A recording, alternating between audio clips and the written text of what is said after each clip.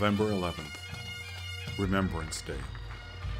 The day we pledge to remember, to not forget. At cenotaphs all over the country, we gather to remember those who lost their lives in 2 world wars. And although he survived both conflicts, and thus his name doesn't appear on the cenotaph, today we remember a thrice-decorated local war hero. John "Jock" MacGregor was born near Nairn, Scotland in 1889 and emigrated to Canada at the age of 20.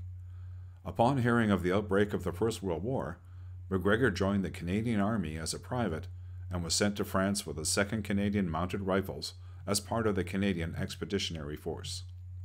He was awarded the Distinguished Conduct Medal after leading the Canadian attack on Vimy Ridge in 1917.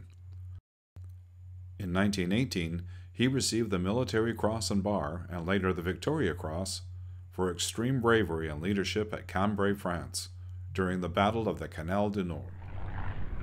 During some very heavy combat, and despite being wounded himself, he single-handedly put a series of German machine guns out of action and took 8 prisoners.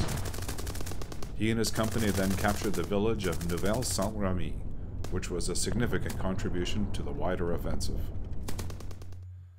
After the war, he made his way to Powell River, BC, where he worked at a variety of trades.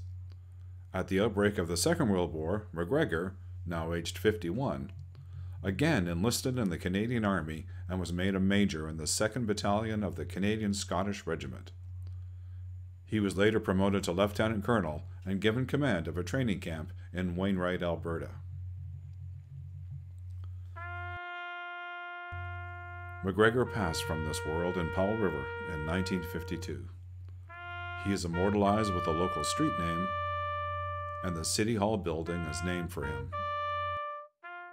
A photo and plaque adorn the lobby.